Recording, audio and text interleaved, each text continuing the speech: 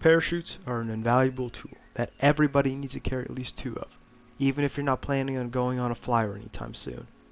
Don't believe me? Stick around and I'll explain why that's the case. Crafting parachutes is incredibly convenient because they can be made in your hands.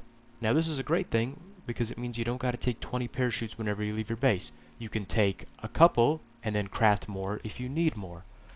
Crafting them will take 30 fiber, 10 hide, and 40 thatch each, and each will weigh 4 weight. But you're going to want at least 2 at any given moment. That is what I consider the bare minimum. So consider it basically 8 weight. Now that you know how to make one, how do you use it? Well, you just you press the button you assign it to in your hotbar slot. You know, whatever's easiest for you to recognize. I recommend if you're on console that you use one of the first 4 buttons so that you can press the parachute button immediately and you don't have to do the combo. But again, that's up to you. If you can remember the combo button, that's even better for you. There are a few other things you should know with parachutes.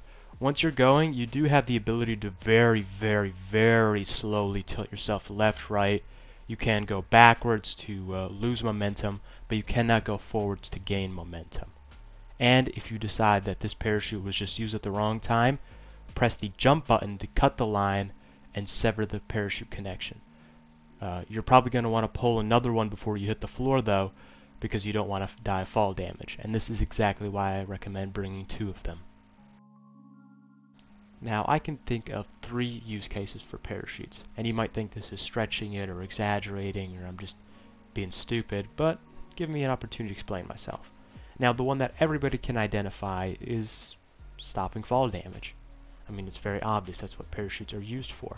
So if you're in an opportunity where you're on a flyer or you're going around a bunch of cliffs, or you're playing PvP at all because flyers picking you, it's a great opportunity to just carry parachutes around, because so long as you have one, you shouldn't die of fall damage, assuming you pull the parachute soon enough.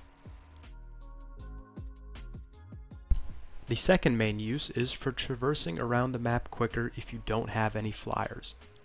Whenever you pull the cord on a parachute and you begin parachuting, you will conserve all momentum in the direction that you were heading when the parachute was pulled. You can see me absolutely flying across the map right here because I pulled the parachute when I was flying off of a cliff. This is a great way to get around, much faster than running. Even if you're only parachuting at running speed, you're avoiding obstacles that would slow you down, and you're not having to worry about stamina or any kind of wild creatures killing you along the way. Seriously, this is an option you should consider if you need to get from one place to another and there's a cliff along the way that you can throw yourself off.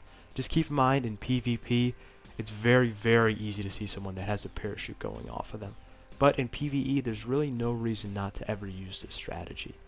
I mean, it's great. It's seriously underrated, and I don't see enough people doing it. The third and final main use I see for parachutes is avoiding ground dinos. This can actually be useful against certain creatures in PvP, and is incredibly useful against most creatures in PvE because of how dumb they are. Say something's after you and you don't have enough movement speed to escape it. You need to find the nearest cliff and parachute yourself straight off of it. Then you need to clear as many obstacles as you can that will slow down whatever is chasing you. That way you can get more time ahead of them. After you inevitably have to land, if it's a PvP creature, you need to find a bush or something to hide in, or if it's a PvE creature, keep running and get it to aggro to something else. This is a method that's very effective. So, now you can go out there and stop dying of fall damage. Seriously, the amount of guys I pick and drop and then they just die instantly because they don't have parachutes on them, it's mind-boggling. And it's not a fun fight when you just die instantly. Really, it's worse for both of us. And even if you're just playing PvE, you should carry some of them. I think I've highlighted that decently enough. If you guys enjoyed the videos, go ahead and leave a like and subscribe. I got 4 more guide videos on the way. You're not going to want to miss them. And also, thank you to my patrons, especially to Level 5 Tech Dodo. Very cool. I'll see you guys later.